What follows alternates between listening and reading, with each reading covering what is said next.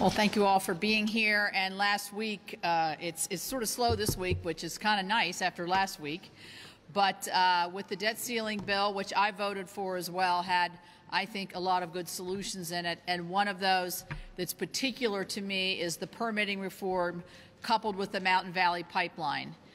Within days, we will see thousands of West Virginians and others who are going to be constructing the remaining 5% of the pipeline that's still remaining. We'll see product beginning to flow at the beginning of the year, millions of dollars going into the tax revenues of West Virginia and Virginia.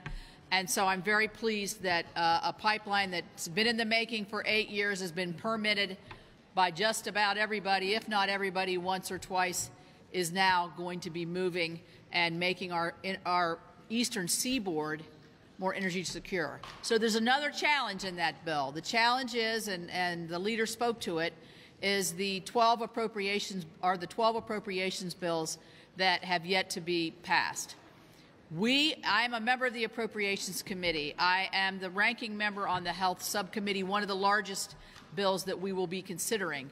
We, as members of the Appropriations Committee, are welcoming the challenge of writing bills that are actually going to get onto the floor. We have debate. We have member input from everybody, from all areas of the country, both Republicans and Democrats, to try to forge the compromise that we desperately need.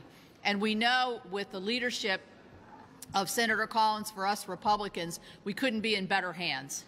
She's deeply committed to this. She knows the process, and as we all know, she does her homework much more deeply than any other member that I know. And so if there's a will, there's a way, and she has a lot of will as along with the rest of us. It's in our best interest as a country. It's in our best interest as institutions to get back on track.